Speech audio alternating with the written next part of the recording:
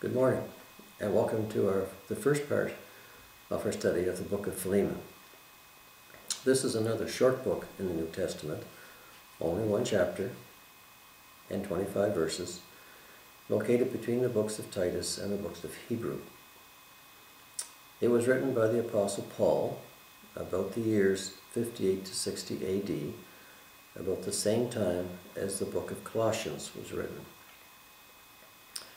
Now, Paul writes this epistle, or this letter, in a very personal vein to a friend of both he and Timothy's, a friend who was an apparent landowner, property owner in Colossae, man of some, perhaps, wealth, although we don't know how great his wealth was, but he did have property and he did have servants or slaves. So there was this writing by Paul to this person, Philemon, over a third person, the name of Onesimus, who was a slave or a servant of Philemon, and who had left Philemon for some reason. And we'll get into that a little bit later.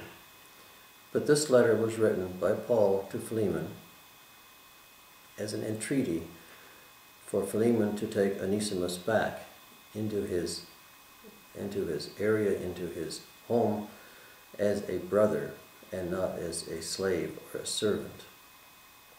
So these are the three main characters of this story. There are other more minor characters, and I'll mention those as we go along. So Paul is writing to Philemon, and he starts off by saying, Paul, a prisoner of Christ Jesus, and Timothy, our brother, because he was including Timothy in this greeting to Philemon. And he called himself a prisoner of Christ Jesus. He always felt that he was a bondservant, a bondslave, a subject of Christ in everything that he did. In 1 Corinthians, he says, therefore, whatever you do, whatever you eat or drink, or whatever you do, do it all for the glory of God. And this is really what he was doing. Everything he did for God's glory. And if he had a problem, he felt it was a problem really against Christ or against God and not against himself, even though he did end up in prison on a number of occasions. And this letter was written from prison, either the prison in Rome, which most people suspect, or possibly a prison in Ephesus. But it was written while he was a prisoner, probably in Rome. Now, in Rome, he was under house arrest. He was under house arrest with a personal guard most of the time.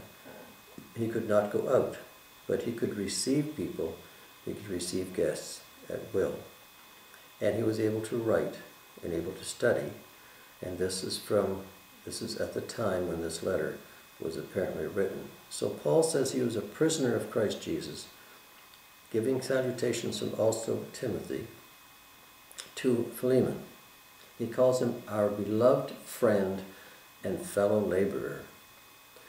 In other words, Philemon was not only a friend, but he was also a Christian who was also laboring for the cause of Christ. Now, we don't know again anything more about Philemon because he's not mentioned in any other book of the Bible.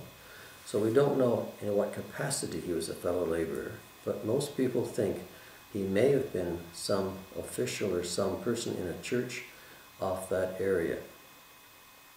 He says, for the beloved, to also the beloved Epipha, which was apparently Philemon's wife, and also a member of the apparent church that he was in, and to Pippus, our fellow soldier, and to the church in your house.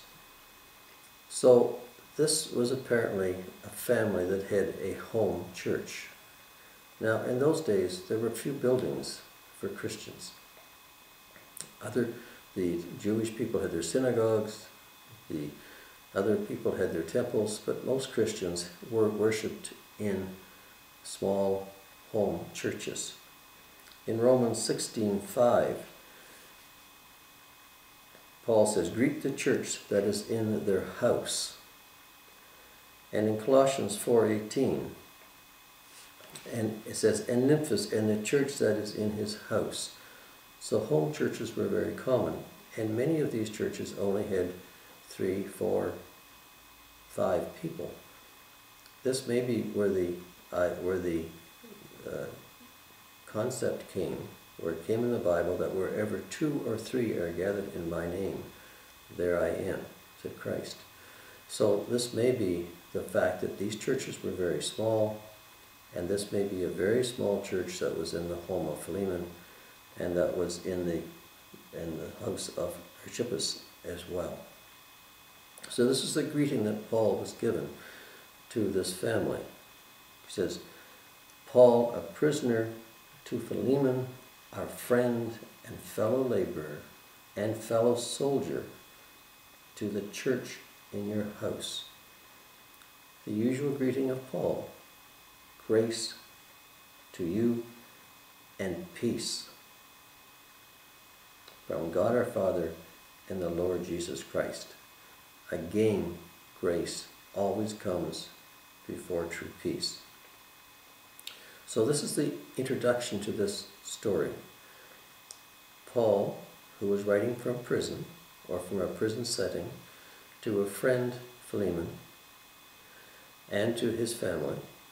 And it was written in a personal way, because Paul doesn't call himself an apostle, he just calls himself a friend. So he was writing in a very personal way to this person, and it comes about that this will be about a slave or a servant of Philemon called Onesimus, who apparently ran away without due process, ran away and had come to Paul in Rome, or in his prison setting. And this is what the story is about, will be Paul's entreaty to Philemon to take Onesimus back. There's a reason for this being in the Bible, because it has certain characteristics which we'll talk about later. But this is the basis of the story. Paul writing to a friend about a friend's servant or slave who ran away. We don't know the reason entirely why he had left, but he was asking now Philemon, or will be asking Philemon, to take him back, not as a slave, but as a brother in Christ.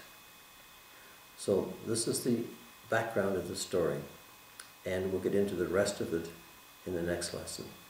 Thanks for watching. Hopefully see you next week. Bye for now.